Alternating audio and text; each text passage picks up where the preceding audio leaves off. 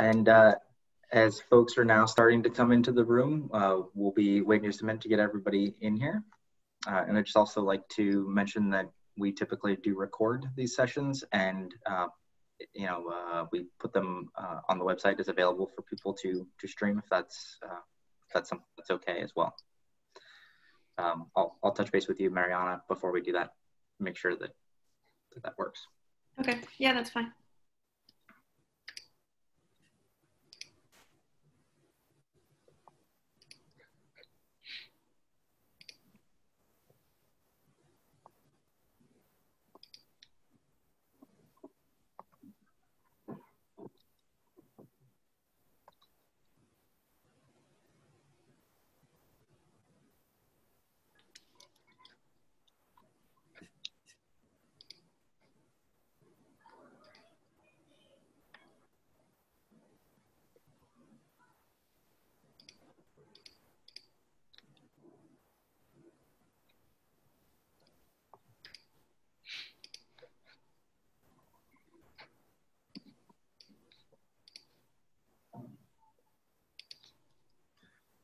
All right, well, I'll get things kicked off as people are still making their way into the webinar.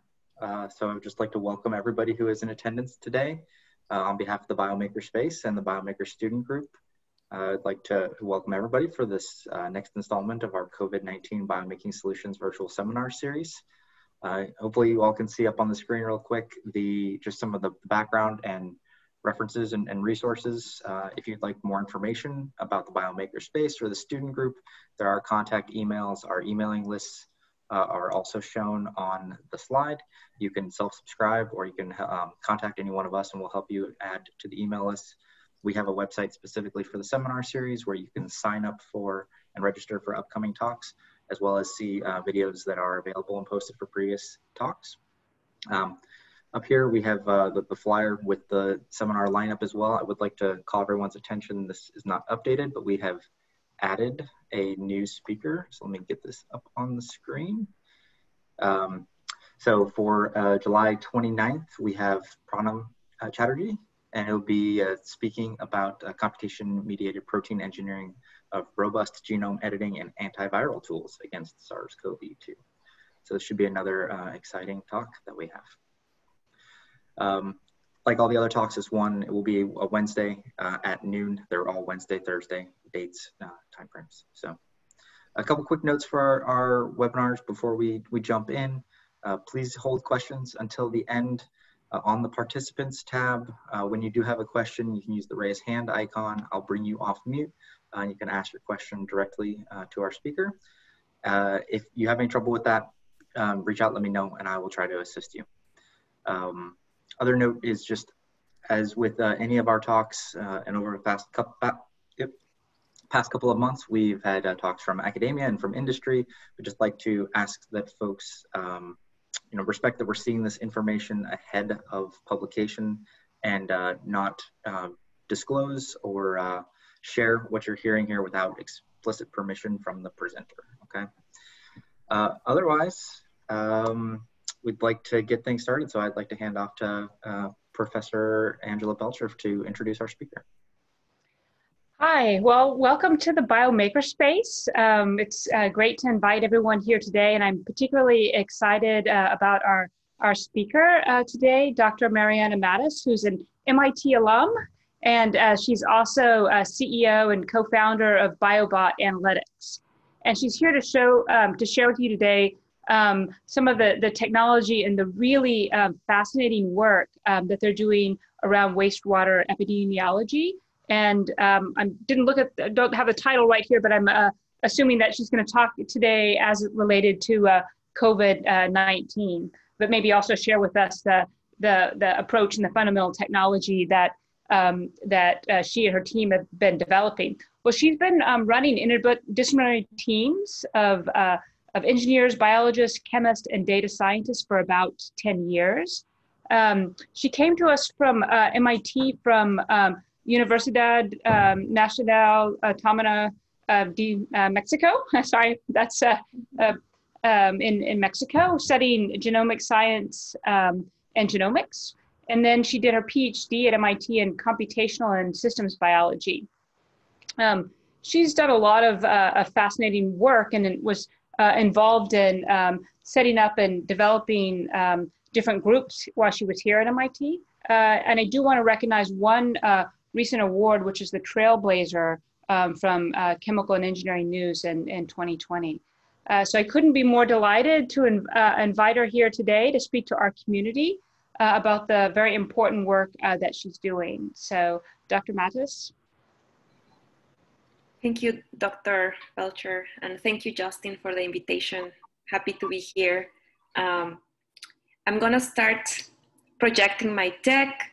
I have slides to speak for about 30 minutes, which should leave us enough time to take questions and have a conversation towards the second half of the hour. So with that, I'm gonna start sharing my screen. And please let me know if you can see that. Can you see my slide there? Everything looks good. Yep. Okay, great. As Dr. Belcher mentioned, I am one of the co-founders and CEO of Biobot Analytics. And before diving into our COVID-19 work, I want to take a moment to talk a bit more about why we started Biobot in the first place. So really our vision is that we can do population health analytics from data collected from wastewater. And the motivation for this was that really our systems to protect public health are not built for today's reality. I think that really the best example we can use today is to look at our response to COVID-19, where, we knew early in the year that there was this new outbreak, this new infectious disease agent, that it had started in China, and that eventually it was going to make it all the way here, just given how connected the world is. And yet there was really not much of a preparation ahead of that. And we just kind of let it spread through the country and basically land us in a place where we had to lock down the entire economy, the activity, to try to prevent further spread. And we think that that's the problem, that when we have a new outbreak, we let it grow until it becomes an epidemic. The same has happened for opioids.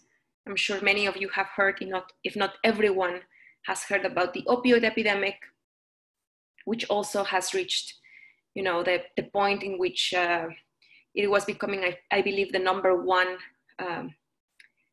reason why people were dying in the country before COVID-19.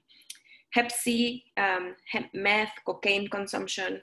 There's many other public health issues that we face, and that we kind of just let them grow in the background until they affect millions of people with a very big just cost in terms of people and lives lost, but also in economic terms.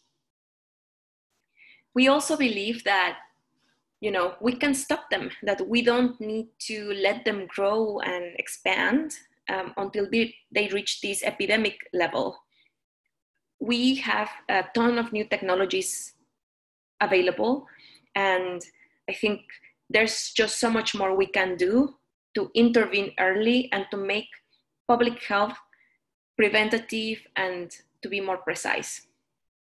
Something that I want to highlight is that when we think about medicine, I think that people have become much more comfortable and aware that medicine can be done more proactively and more personalized, if you will, to specific individuals. When we think about public health, a lot of these concepts and a lot of these technologies haven't really been extended to think about community level and to think about the problems, the health problems that affect us as a community, that affect everyone. I think you can all understand when we think about, for example, COVID-19, how really it's the community as a whole that can change the course of the infection. And again, what interventions can be done at that level, not at the individual level, but at the community level.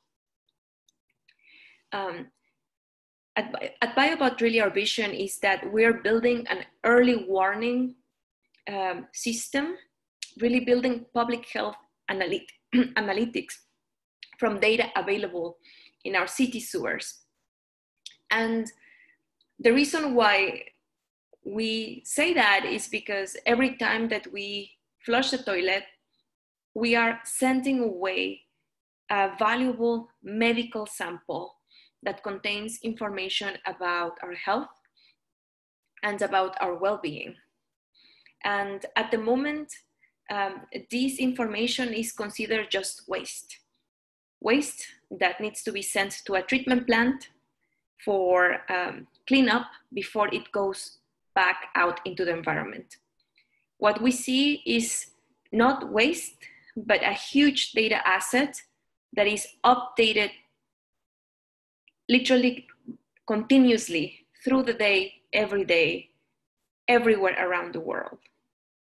And therefore, our vision is that one day, every city, every town in our country, but also internationally, just globally, will have the technologies to analyze wastewater and to really extract all sorts of data layers about the community health.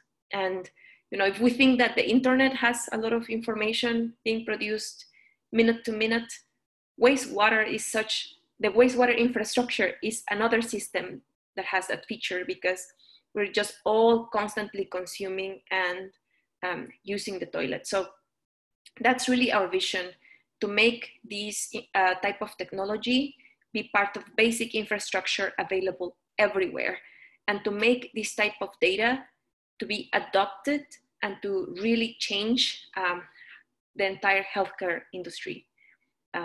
So in the end, the benefits of thinking about this type of technology is that we can be more inclusive and we can be more proactive about protecting the health of our communities. As a more personal note, when I started my career, I've always been involved in the space of computational biology, bioinformatics, genomics, all of the later omics technologies, and a natural path for people who specialize in that field is to go into the space of personalized medicine and all of the new treatments and diagnostics that are being created. And to me, that didn't feel satisfying enough, because I felt that most of those solutions are built for the people who can afford it, and not for the entire society. And I think this is an application where we can really think about how to apply all of those very cutting edge technologies to solutions that will be more inclusive, because everybody has a voice in the sewer. And it doesn't matter if you don't have healthcare coverage and you cannot go to the doctor or to the hospital to get attention. In this system, as long as people are using the toilet, they count and their information gets counted, and in my opinion, can be a better way to understand needs and allocate resources, a more fair way to distribute resources to communities, rather than just taking into account the hospital level data. So let's talk a little bit how it works. So again, the process begins when we are using the toilet. Then we have to think about how to get a wastewater sample out. And here we have two challenges. The first one is that by design, and obviously this is a good decision, wastewater is kept pretty away from people, very inaccessible, right? It's in pipes that are running underground, where people don't really have easy access to it. And second is that the wastewater system, again, is constantly changing, because we're constantly using the bathroom, we're taking showers, we're doing laundry, we're washing dishes. So how you collect the sample from that literal ocean of water largely determines the quality of the data that you get. Therefore, with these two constraints, our team has designed a patent-pending sampling device that can be deployed in sewer manholes and basically anywhere in the wastewater network. So we can be capturing the information from a specific city, we can be capturing the information from a specific neighborhood, or as we've seen interest now with COVID-19, could be even from smaller communities like nursing homes or places of work or university campuses. Next, this is still a sampler. So the samples that are collected are sent back to the lab where they undergo analysis, and we can apply, we apply molecular biology analysis, chemical analysis to create different types of data layers. At the moment, our team can look not only at COVID-19, but we can look at, I believe, about 100 different types of chemical molecules, including opioids, but also other pharmaceutical products and substances of public health interest. And we imagine that suite of lab assays ever growing over time. For example, this fall, we'd like to also launch an influenza assay so that we can understand kind of flu and COVID-19 in parallel from the communities that we're working with. And then the most important piece of this is that, that data report that goes back to our customers. So at the moment, our customers have been mostly government agencies, so health departments, and then lately also wastewater treatment plants that are collaborating with health departments to create COVID-19 data. But more and more, we're seeing interest from other type of customers, again, like companies that are putting together their back to work plans, their back to work or back to school plans, and they want to understand how this data can supplement the individual level testing that they are doing to maintain a healthy community. So our customers are paying really for that report that is going back to them. All of the intermediate steps are a technology platform to enable the delivery of that report, but really the value, the reason why people come to us and contract Biobot is because they want that report. And that report also, it has more information than a simple laboratory result. We make some nice time series analysis for them. We do hotspot analysis for them. We're starting to make now predictions for them as well. And that's why they work with us. That's really the core of our company, and where, if I can describe Biobot in one sentence, is that we are a public health data science company. Before COVID-19, so basically at the beginning of the year, we were fully dedicated to delivering our first product, which was addressing the opioid crisis. We had finished successfully our first pilot with the town of Cary in North Carolina, where the town saw a decrease, a 40% decrease in overdoses in the first 6 months of working together, and where they really credited this amazing result to the fact that they could create and target the right educational messages and campaigns for different neighborhoods in their town, depending on what our data was showing to be the priority. So they were able to talk about the specific opioid crisis of a neighborhood and therefore have more success and a better intervention targeted for that. Is it more a prescription opioid problem? Is it more of a street opioid problem? Versus just talking like in general, like in abstract ways about the opioid crisis. We also had 7 pilots happening in the state of Massachusetts, plus starting one with the city of Boston, and had gathered support from Governor Baker, Mayor Walsh, and even Secretary Admiral Dr. Giroir, who works at the federal level HHS. Then COVID-19 hit, And basically all of our customers suddenly changed their focus from opioids into COVID-19, because again, these are health departments within government. And we very quickly realized that we needed to adapt our technology to put a solution for COVID-19. And in February, we had the first reports that the virus SARS-CoV-2 is shed in stool of COVID-19 positive patients. That told us right away that if it was shed in stool, then it was in theory possible to detect it in the wastewater. So we set up a quick pilot with collecting some samples from the Deer Island wastewater treatment plant that captures the water from about 2 million people in the city of Boston and in the greater Boston area in particular. So I have here actually a link to the preprints where we successfully report not only the detection, but quantification of this novel coronavirus in wastewater samples, where we showed that we could successfully detect it in the wastewater using qPCR.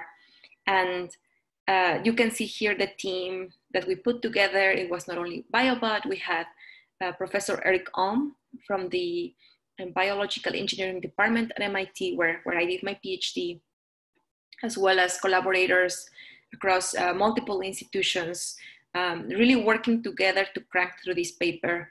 I can tell you that we were the first team in the US to report the successful detection of SARS-CoV-2.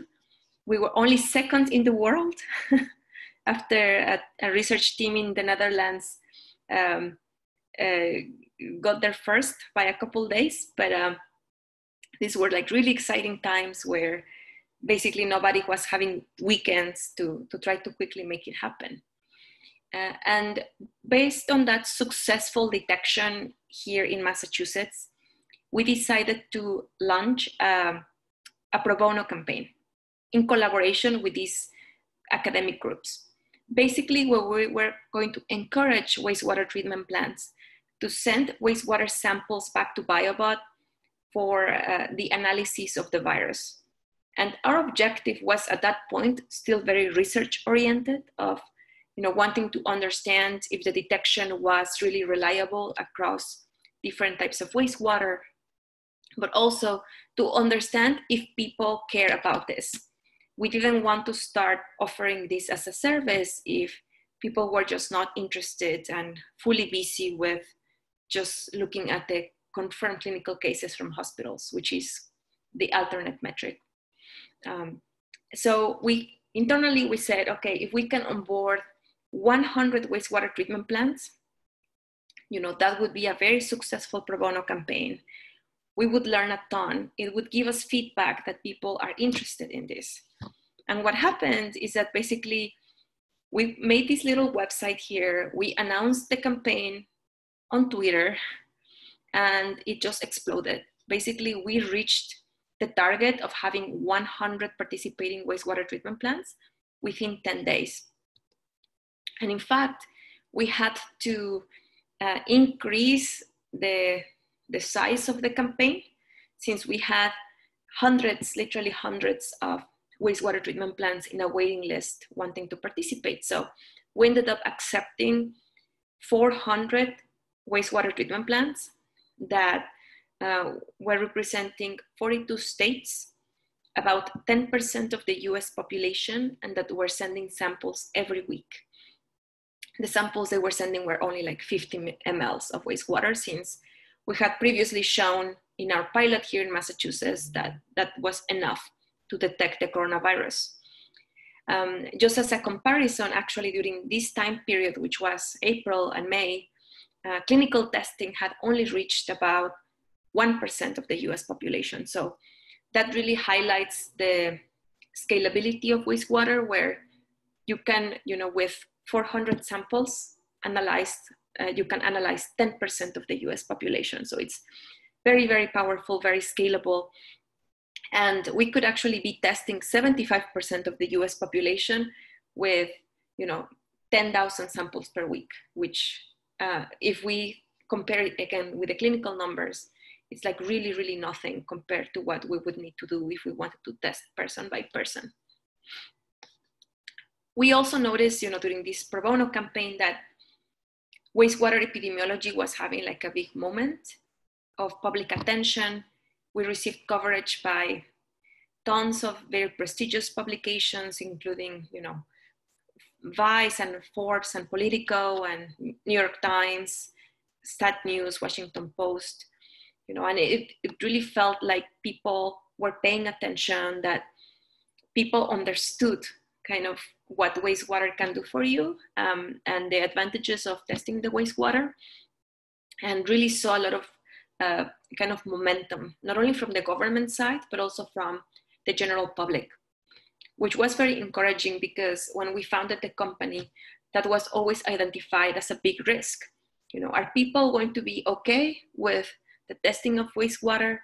It's obviously it's an anonymous test by nature, since it's basically a mixture of just substances that has happened in the wastewater, but you just never know basically kind of what's going to be the public reaction. And in this case, it's been extremely positive. In our website, actually, we receive to this day so many notes from just like general citizens that want to show their support. Our Twitter is also like very supportive. People are very supportive of the approach. And we have also seen a large growth of research within the academic community. So before all of this happened, I could literally count with the fingers in one hand how many groups in the US were working in wastewater epidemiology. And after this moment, actually, we've seen that also the scientific research has proliferated. Like suddenly, you have dozens of groups across the nation now suddenly doing wastewater epidemiology research, which I think is also like really amazing. And I'm gonna show you here one. I'm approaching the end of my presentation, but I want to show you one piece of data that we are close to publishing. And so as a sneak peek, this is more data collected here in Massachusetts. And basically what we did was to analyze samples collected from January, because the treatment plant actually keeps a biobank of samples going back several months. So we were able to analyze samples collected all the way from January to now end of June. And basically this is how the data from the wastewater looks like. The samples were negative until early March, when we know that the outbreak reached Massachusetts.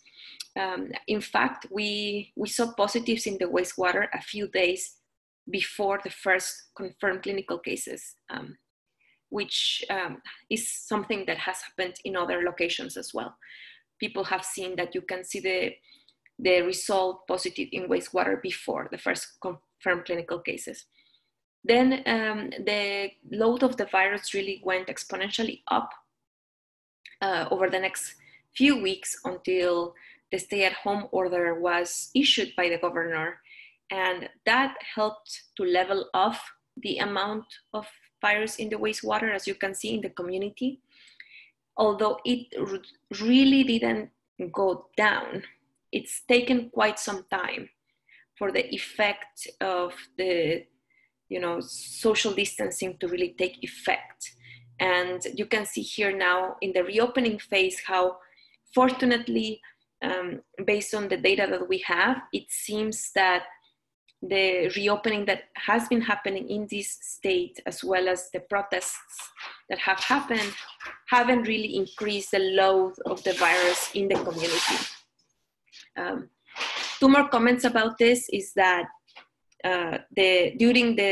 basically in between the issuing of the stay-at-home order and the reopening, where we don't really see the virus going down, our hypothesis is that there may be communities that didn't benefit from the stay-at-home order. So if we still had essential workers or homeless people kind of very active and exposed, this could be explaining why we still saw like a constant level of the virus in the community.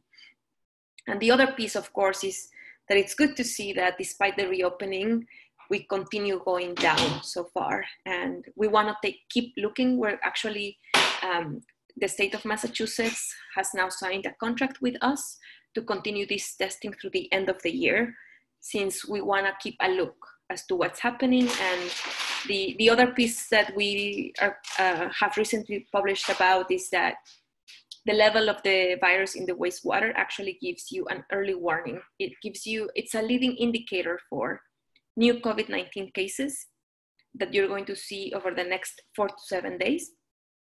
And the reason for that is because, so wastewater in a way is giving you a measure of incidence, so new cases, rather than prevalence, current cases. And we dived into that question because we were seeing discrepancies between the numbers that we were estimating versus the confirmed clinical cases. And again, the conclusion was that it seems that basically shedding in stool happens mostly pre-symptoms. So you will see that signal in the wastewater before people develop symptoms and go to the doctor and get a test and get confirmed. And that's why you get like about a 7-day window or heads up about the level of infection where you're gonna be next week. So that's incredibly valuable, and again, something that has been facilitated by the Pro Bono campaign and working together with like our collaborators. But yeah, as of June 1st, we have actually now switched into a full paid service, since what we saw is that the treatment plans want to leverage this early warning or like leading indicator aspect of the wastewater. So they want their data right away. They want their data next day or 48 hours later. And it's only really possible to deliver that level of service if we have a big team and are like really fully dedicated to it. So that's why since early June, we are now also offering it as a service where treatment plans communities can pay for this and get the data pretty quickly. And just to conclude that all of this started during my PhD at MIT, where I worked with a large group of collaborators across 4 departments in the university to launch the Underworlds project, and where I was lucky to meet my co-founder, Nusha Gailey, who was in the laboratory of Professor Carlo Ratti in the Department of Urban Studies and Planning. You can get a sense here of our advisors, medical, scientific, product-wise investors. And I think with that, I will finish here and proceed to take questions and have a conversation with you guys.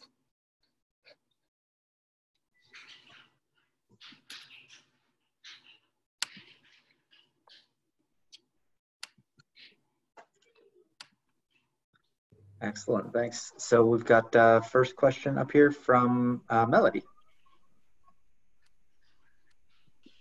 Cool, awesome. I was really excited for this talk because I followed Biobot Analytics for a while now. I was really curious, do you think the data that you're able to capture with the testing captures vulnerable populations on a community level better than like typical testing would do? Yeah, I think so. I think especially since many of the most vulnerable populations don't really have access to good healthcare. I think that's where we can also see discrepancies, right? They are not tested, they don't contribute to the numbers, but in our data, they show up. And in fact, we actually did a pilot in the city of Boston where we sampled from different parts of the city. And what we saw was a very strong spatial heterogeneity where, it was very clear that most of the signal was coming from a few communities. And then you look, okay, what communities are these? And it's the communities that have very poor access to healthcare, low income. So based on at least on that pilot, what we've seen is that also the virus is impacting more the more vulnerable populations. Can I add a follow-up question to that? Yep. Yeah, so I was wondering, have you also considered then like working with contact tracing initiatives, or like working with other, or are you ready working with state or local governments on like ways in which this could be used for contact tracing, at least in terms of like on a community level to understand that? And does the data in terms of sensitivity decrease though, as like cases decrease to more an individual or household level? That's interesting. No, we haven't talked about contact tracing in particular, but we do believe, obviously, like this is one data layer of like the 5 or 6 that people should be looking at when making decisions about reopening versus staying in lockdown. So like, yeah, I'm not sure how it interfaces with contact tracing in particular, but for example, when doing a random survey in an area side by side with our analyses, like would allow you to better calibrate the modeled number of cases that we get out of the wastewater, for example. Like, so there's like, in our opinion, like this data obviously doesn't replace the clinical testing and should be like one of the 5 streams that people look at side by side when making the decision. Cool, thank you very much. And got another question from Christopher.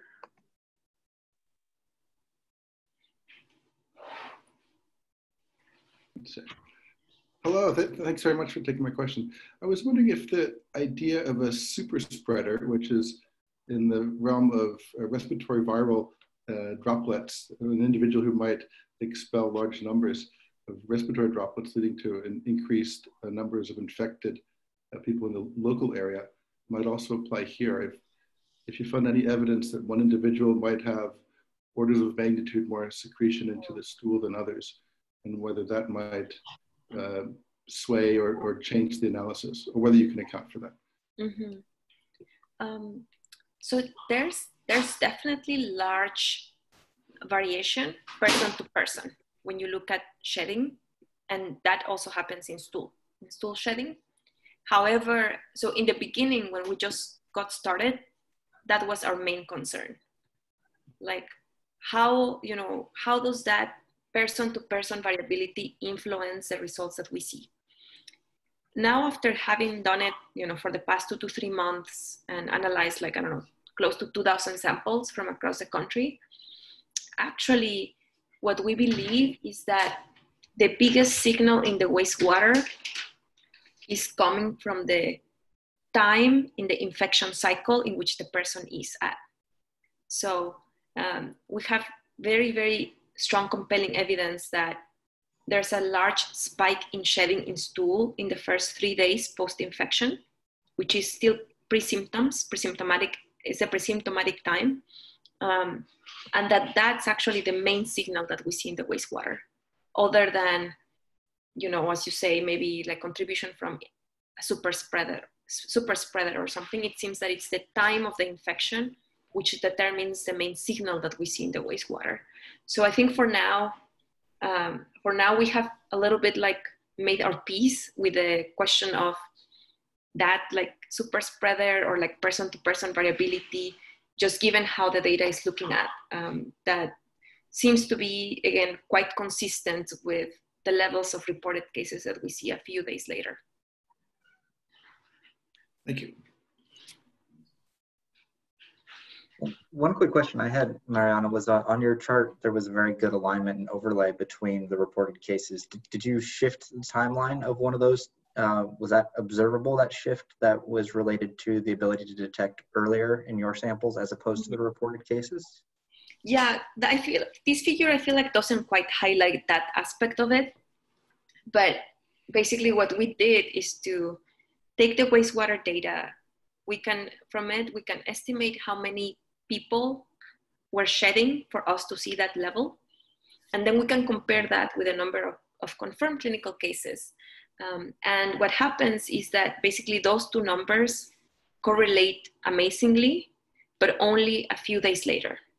not on the same day, not on previous days. And there's a very specific window of time where we see a significant correlation, and that's 4 to 7 days later. And from there, we did then modeling as to how the shedding in stool needs to look like for us to see that. And again, providing these insight that probably the main signal we see is from new infections, people who just got infected and are going through that like early spike in the shedding. Very interesting. All right, we'll take a question from Adil.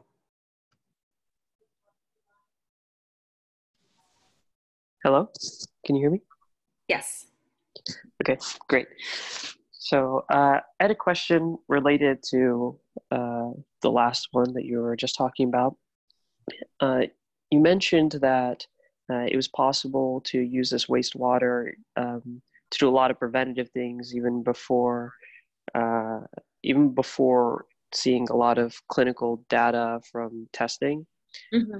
And I was just trying to understand better exactly how, because there is variability in the amount of virus that will potentially be shed and the different avenues by which it could be shedded if you're just collecting wastewater. So how do you get that normalization to kind of get a number of patients? Because unless you have like some standard person or some individual data to then get a good sense of what that copy number should look like, and then use that to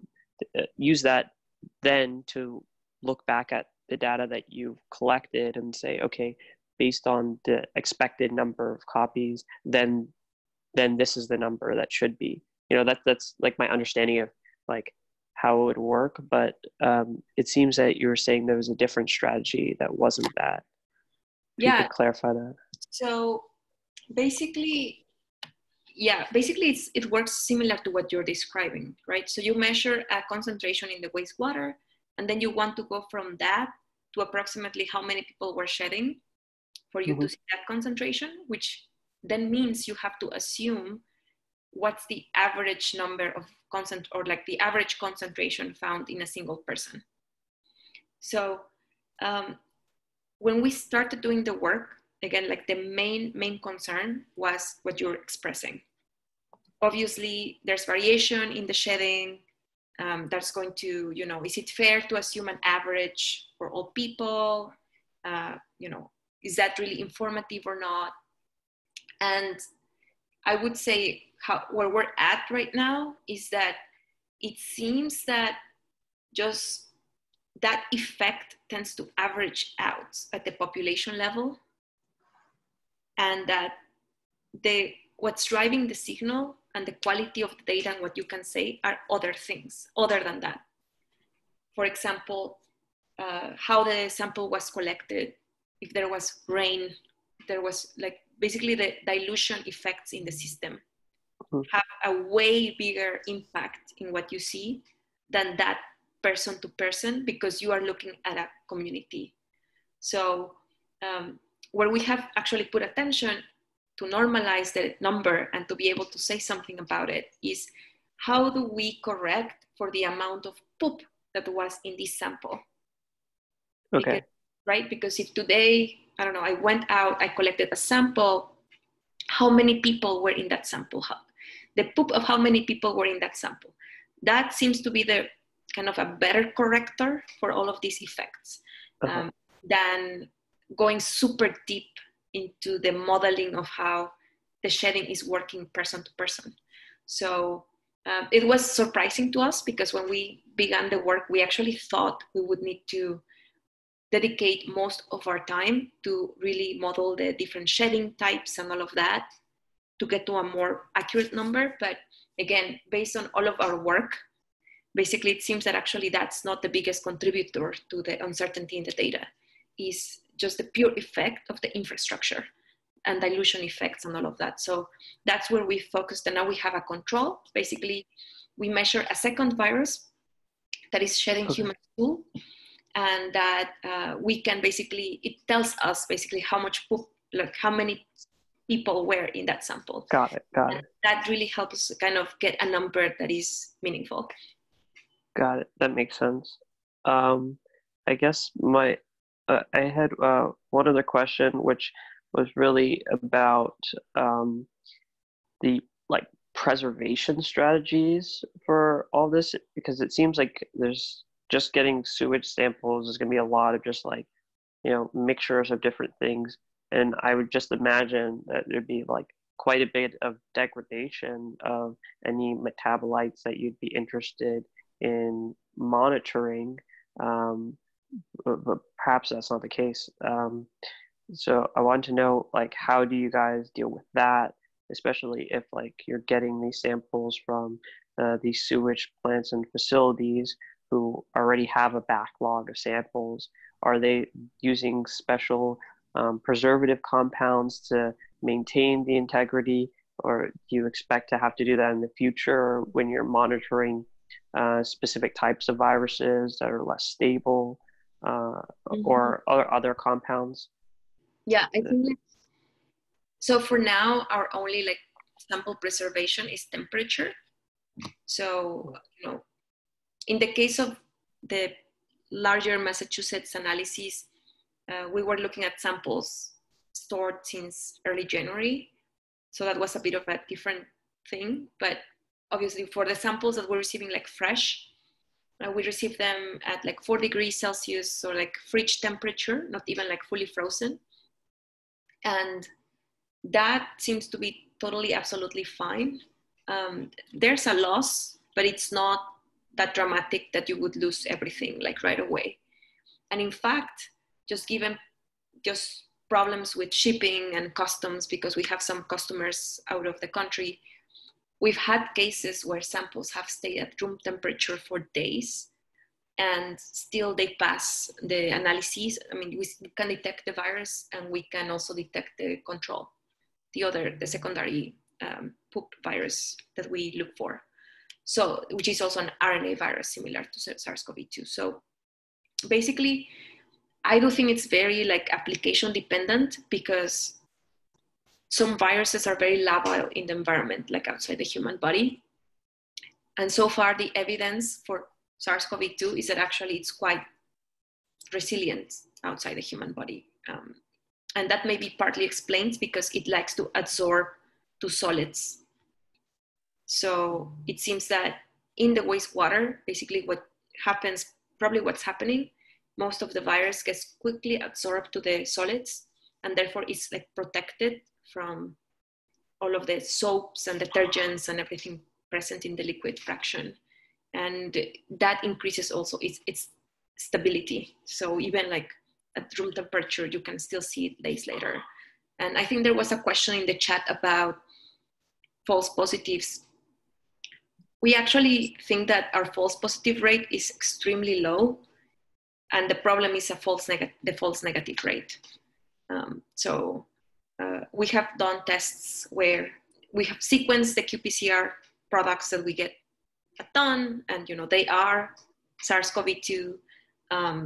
We have tested samples that should be negative, they come back negative. So I don't think we have any problem with false positives, but I do think we have a problem with false negatives, where obviously, you need still like a cohort of people to be infected for us to see it in the wastewater. We cannot be at like a single person got infected for us to see it. Mariana, what do you think that limited section is, and how do you handle the temporal and spatial variation within the sampling? So for temporal variation, we collect what is called like a 24-hour composite sample that basically samples the stream very frequently over a full day. And what you want to accomplish is to try to get at least one toilet flush from every person in the community. But you can imagine if that sampling is sparse. So if you sample once every 60 minutes, you are losing toilet flushes from the other 59 minutes. So it's about like how, it's not about volume, it's about how frequently you're getting a subsample of the stream.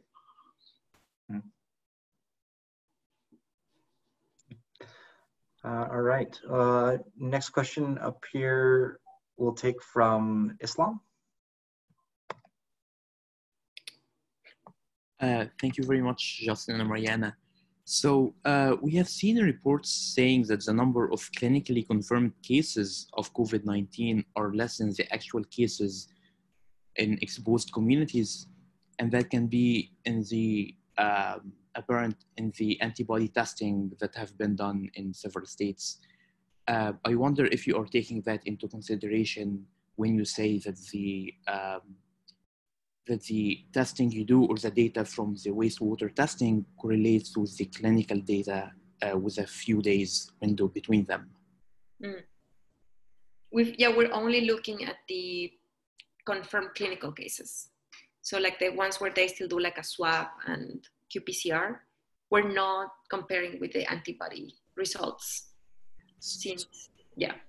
Could it be that the testing that you're doing in the wastewater is showing the actual number of infected people, while that or if it would make sense if we have a high antibody testing showing positive cases, then the tests that you're doing in wastewater would show more cases than the tests confirmed by the clinical, and that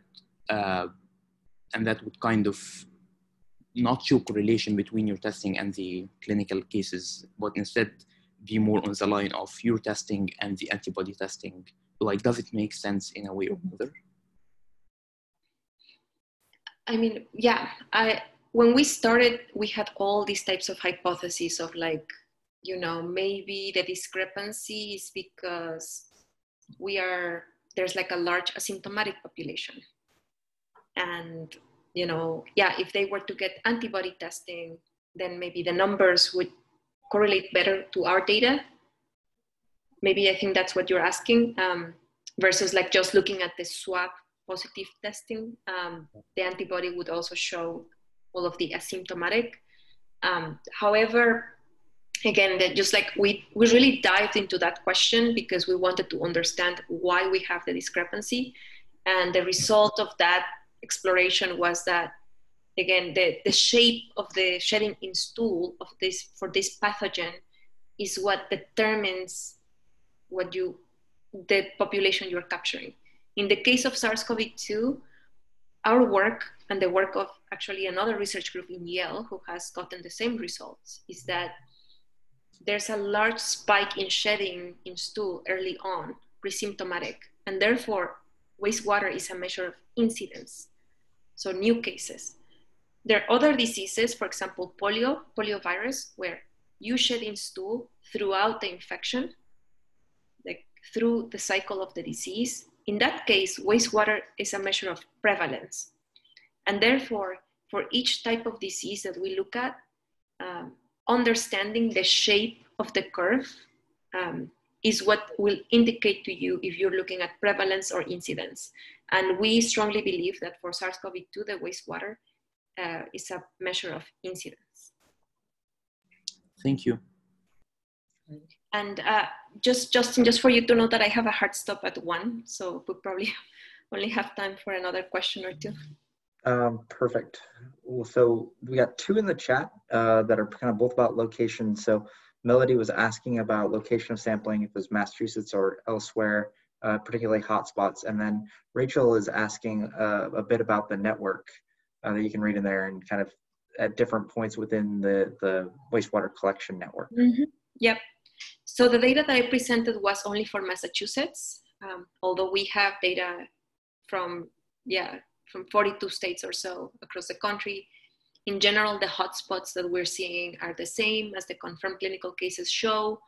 And most of our sampling today, like 99% of the samples we get come from wastewater treatment plants. So where the resolution is like municipal level or even county level or even like multi-county level, like the treatment plant we have here in the Boston area, which represents 4 counties. Now, we've also begun to see a lot of interest to go more granular, in particular to communities that need back to work plans. In that case, what needs to change is where in the network you get the sample. right? Choosing like the manhole that represents that community. That opens some technical questions for sure for us, because, you know, flow rates are smaller, like how much do people actually poop at work or in school, you know? People are not living there, like it's not the same application. If somebody would test positive, in theory, that person would actually go into quarantine at home and be removed from the initial like work or study community. So we think that for smaller communities, for that application, the data will actually be quite different. And the type of questions we can ask the data will be different. Probably more of a yes, it's there or not, rather than a trend, as we see it at the bigger level. But yeah, in terms of how to make it happen, it's just about changing the location where you get the sample and making your sampling even more frequent. Because the more upstream you go, the more heterogeneity you have in the stream. Therefore, the more important it is that you sample very, very frequently. And I think a great question here to end on with your last minute was from Cherry early on, where she was asking about what have been the most challenging aspects in the fast timescale pivot from opioid to COVID-19 detection?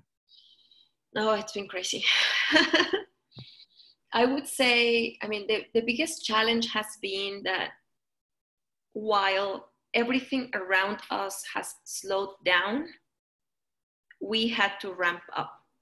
And that means, you know, in the very, very beginning, we actually, you know, in early March, I remember we had to establish a policy of how people can work safely in the lab. And we were, you know, very proudly, like some of the very first ones before it was recommended to require mandatory face masks, mandatory temperature screening every day. You know, we were able to put some plan in there. And to this day, like nobody in our team has been sick, which is amazing. You know, I'm sure, you know, I'm so proud of that. So in the very, very beginning, it was about how to have the lab team continue to be operational and how to do it safely when there were no guidelines. And then next is that we've been growing our team. Everybody had to change functions within the team because now we were delivering a different product. And furthermore, we had to grow the team from 5 people that we were at the beginning of the year to about like 20 that we are today.